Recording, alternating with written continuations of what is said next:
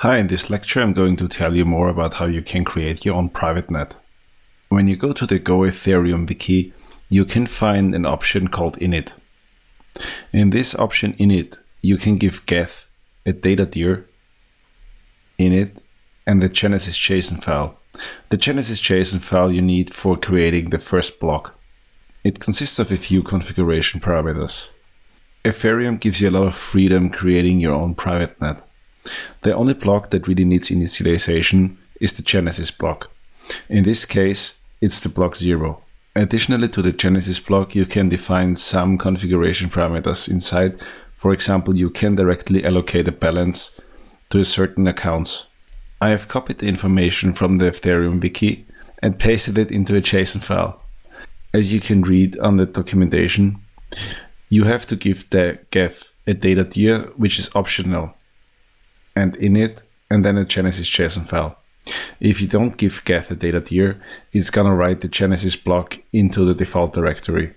If you have already downloaded the whole blockchain, which is currently around 15 gigabytes, and you initialize a new testnet with a Genesis block, geth will directly write into the data tier and render it useless. It's gonna be destroyed. So please, whenever you're gonna initialize your own private network, go and give geth a data tier parameter. I'm gonna show you now how you can do that. I've opened my console and I'm gonna type geth data tier.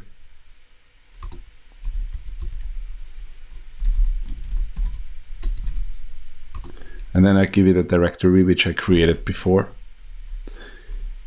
And then init, and then custom Genesis.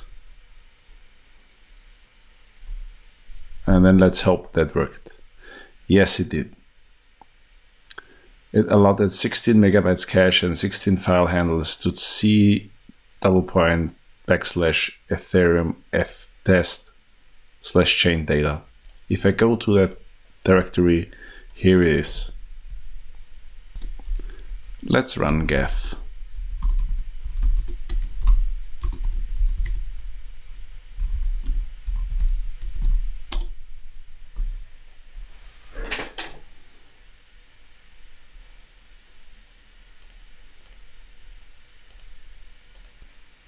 Geth runs the same way like it's on the live blockchain, just with our private testnet.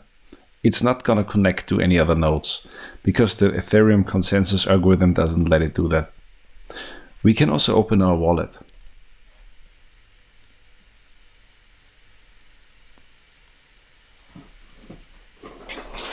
If you run the wallet, you will see immediately that you're on a private network. Let's log into another geth instance. And let's start a miner.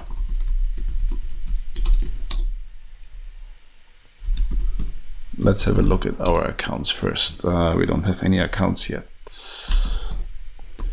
Let's create an account first.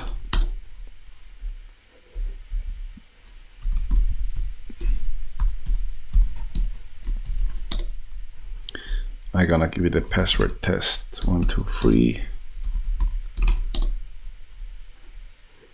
Here we go. Let's check out the Coinbase. Yes.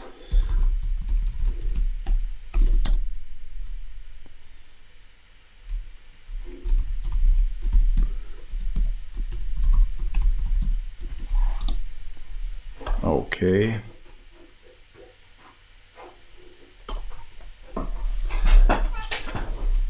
Let's launch. When we are mining on our private network, mining runs extremely fast because we have no difficulty yet. There is simply no other people mining on the same network. That means every ether that is going to be mined going directly into our main account.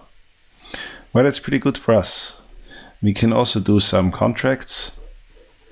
We can create new accounts. We can send some ether around. It's all happening on our private network. Thank you for watching.